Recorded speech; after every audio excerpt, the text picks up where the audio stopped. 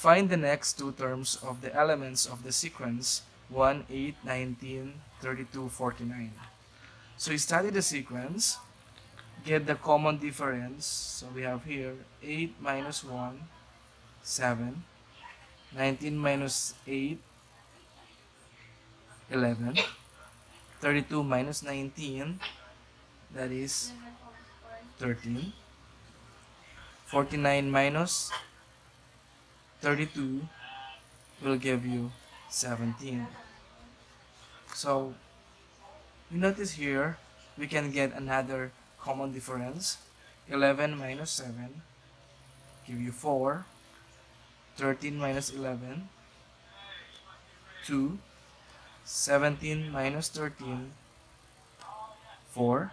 So we have now a pattern 4, 2, 4. So next 17 plus 2 plus 2, 19. So this 19 we're going to add to 49. 49 plus 19 give you 68. Next, our pattern is 4, 2, 4, 2. So 19 plus 4, that is 23. Now 68 plus 23 will give you 91. So our next two elements would be 68 and 91. Completely. 49x squared minus 4y squared. Notice in our expression, this is the difference of two squares. So this is a perfect square. 7x plus square root of 4, 2y, quantity 7x minus 2y. Okay. Simplify 5 raised to n plus 5 raised to n plus 5 raised to n plus 5 raised to n plus 5 raised to n. First step, we need to get the greatest common factor. So our GCF is 5 raised to n. Quantity, this will be 1 plus 1 plus 1 plus 1 plus 1. We have 5. Now add, copy the common factor, 5 raised to n. 1 plus 1 plus 1 plus 1 plus 1 will give you 5. Since they have the same base, copy the base. Then our rules in exponent, you need to add. So that is n plus our exponent here is 1. So the final answer is 5 raised to n plus 1. Write in lowest terms without zero or negative exponents. A raised to 2p plus 3, b raised to p plus 5, all over a raised to 2p minus 3, b raised to p minus 1. In our laws of exponent, if we have the same bases, we need to copy the base. So we have a here, then subtract the exponent. 2p minus 2p, the answer is 0, so we don't need to write. 3 minus negative 3, that is 6. Next, our base here is b. P minus p, that is 0. 5 minus negative 1 will give us 6. So a raised to 6, b raised to 6 is the final answer. Reduce in lowest terms. Quantity 2x plus 3, x plus 1, all over quantity 2x plus 3, quantity x plus 1. So in these questions, this is a tricky part, we can't cancel x plus 1 and x plus 1 because our first step must be we need to distribute x because this is the part of the expression. So x times 2x, 2x squared. X times 3 plus 3x. Copy plus 1. All over, since our denominator is in factored form, we can just copy 2x plus 3, x plus 1. This time, we need to factor our numerator. So the factor of numerator is 2x plus 1 and x plus 1 all over, copy, 2x plus 3 x plus 1. This time we can now cancel x plus 1 and x plus 1. So our final answer is 2x plus 1 all over 2x plus 3.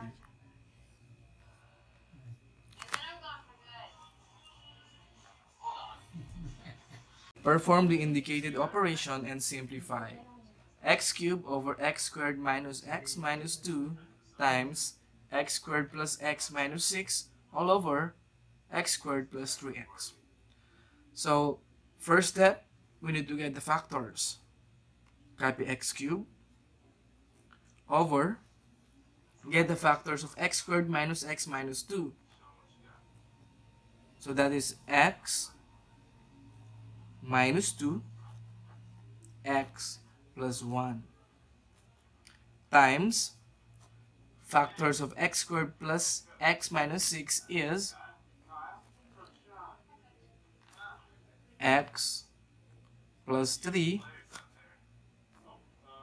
x minus 2. Factors, common factor is x plus 3. Cancel x minus 2 and x minus 2. X plus 3, x plus 3. X squared divided by x will give us x squared all over, copy the remaining denominator, x plus 1. And now, the final answer. The conversion formula for Celsius to Fahrenheit is F is equal to 9 over 5C plus 32. Solve the equation for C. First step, transpose 9 over 5C will give us negative 9 over 5C is equal to transpose F, negative F plus 32. Okay, to remove negative 9 over 5, multiply the equation by negative 5 over 9. So this will be cancelled out. So the remaining is C is equal to negative times negative 5 over 9 quantity F minus 32. Final answer. Go. Question number 8. Factor completely. X cubed plus 125 y cubed. So this is the sum of two cubes. First step, get the cube root of x cubed.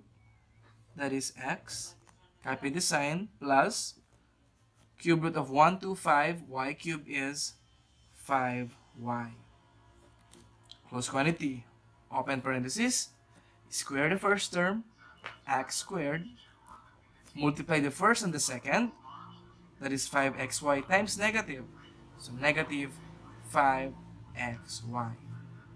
Then square the second term, positive 25y squared. Final answer.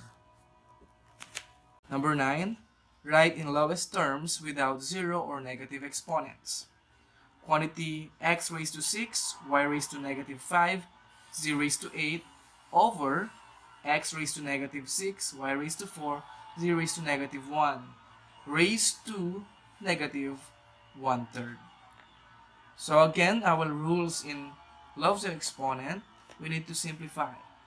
So we have two the same bases, x, so x, so add our exponent, 6 minus negative 6, that will give us x raised to 12. For here, y, negative 5 minus 4, give us negative 9. So since it is negative, let's put it in our denominator, will give us y raised to 9. Z, Negative 8 minus 1 is 9. So C raised to 9. Raised to negative 1/3.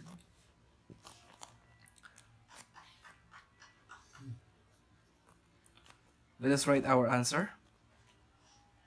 Since this is raised to negative 1/3, so we multiply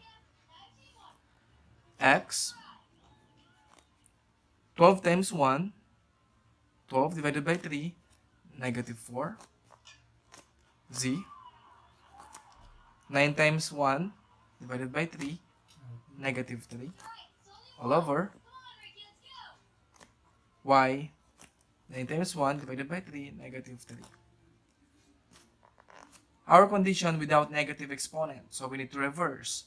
Our final answer must be y raised to 3 all over x raised to 4, z raised to 3. What is the perimeter of a square if its area is 25x squared plus 30x plus 9, where x is greater than 0? We know that the area for square is s squared.